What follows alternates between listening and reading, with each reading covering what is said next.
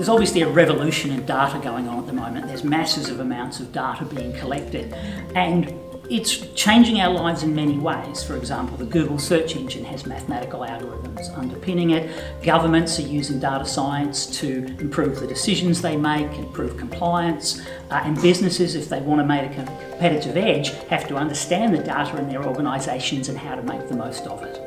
So this program will prepare graduates to go into those fields and have a high impact.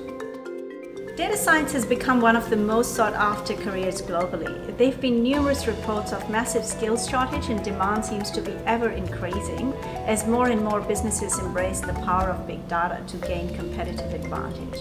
The unique aspect about the program is that we've seen how important a number of different disciplines are to data science and put them together.